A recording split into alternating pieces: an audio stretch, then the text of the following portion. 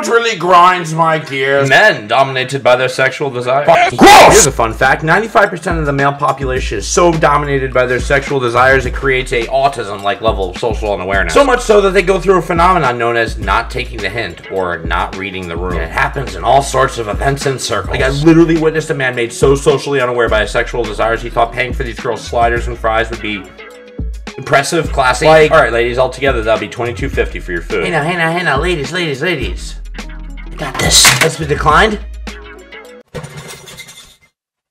What a cock! And oh god, what a dangerous environment anime conventions are for encountering creepy men. Like walking into the B room with no protective suit. Except instead of stinging you, they touch and fondle you with their gross crap cologne smelling hands. Now you may be asking, sir, you are a male. How does this apply to you? It's fucking disgusting and gives me acid reflux to witness and hear about it. I don't know if it's just a pure disgust I feel towards the men, or me empathing with these poor people that are being creeped on. I see the creepy and I get a gastronomical acid reflux attack.